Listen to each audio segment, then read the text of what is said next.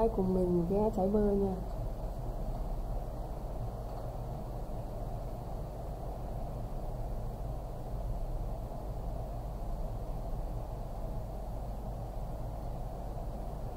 Đây là chiếc lá của trái bơ.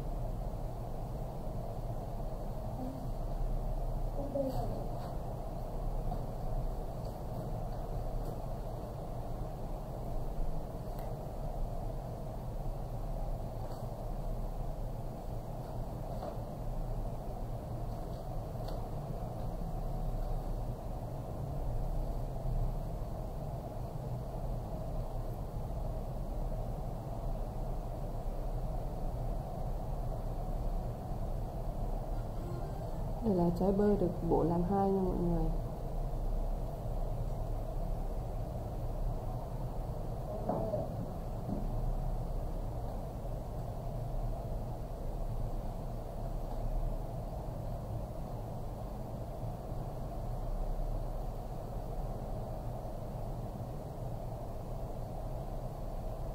Đây là hạt của trái bơ. Mình đã vẽ xong trái bơ. Bây giờ mình sẽ đi tô màu.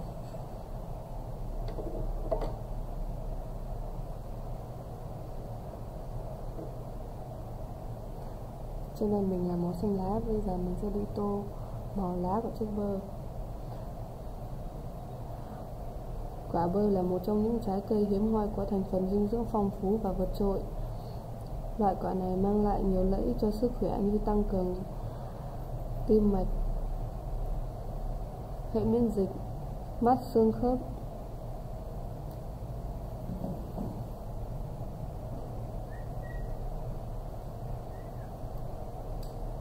Loại trái cây này rất được yêu thích vì hương vị ngon. Bạn có thể ăn với nhiều cách khác nhau như rằm nhuyễn, bổ miếng, hoặc là làm salad, làm sốt kem, nấu chè, làm bánh và làm sushi. Bơ có rất nhiều công dụng khác nhau. Và đặc biệt ăn bơ rất mát. Mọi người có thích ăn bơ không ạ?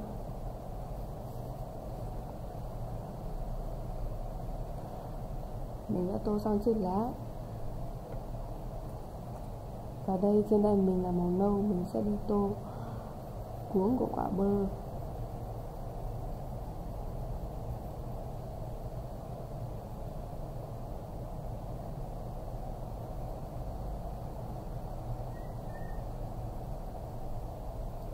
Mình đã tô xong phần cuống. Và mình sẽ tô hạt của quả bơ nha mọi người.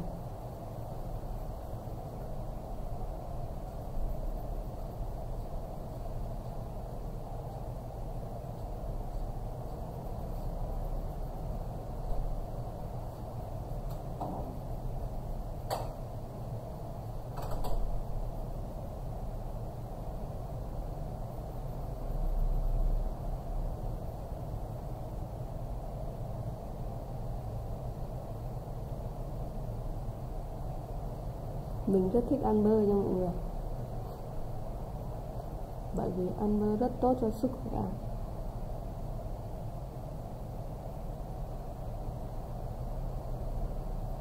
Mình đã tô xong phần hạt của trái bơ. Và trên tay mình là màu xanh đậm. Mình sẽ tô phần vỏ ngoài của quả bơ đầu tiên.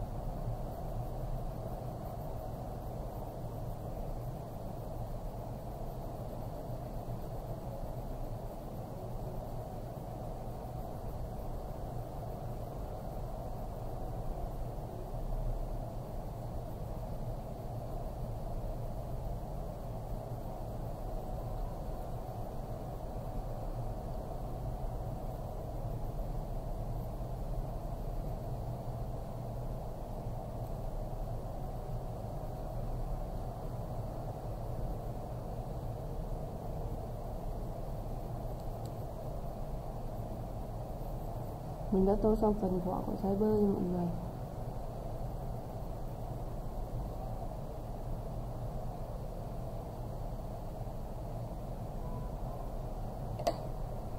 Và trên tay mình là màu vàng. Bây giờ mình sẽ đi tô phần thịt của trái bơ.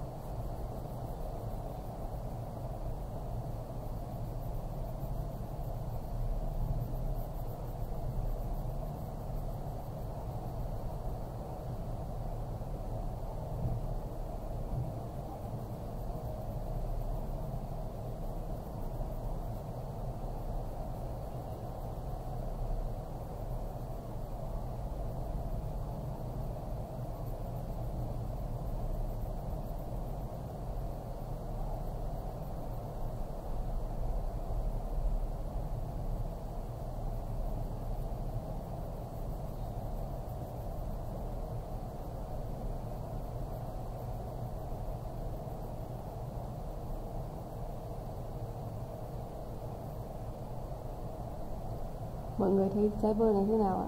Có ngon không ạ?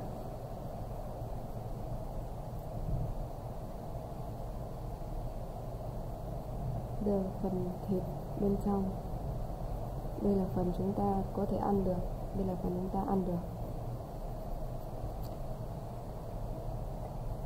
Đây là màu xanh lá cây. Mình sẽ tô phần vỏ nửa quả này.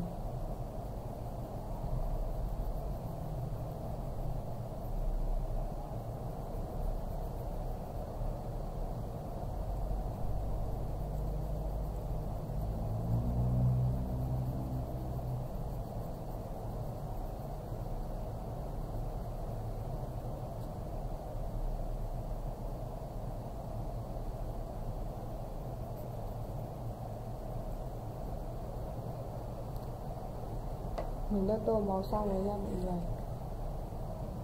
Và mình đã hoàn thành xong bức tranh của quả bơ nha mọi người. Mọi người thấy hay thì hãy ủng hộ kênh cho mình nha. Xin chào và hẹn mọi người ở những video tiếp theo.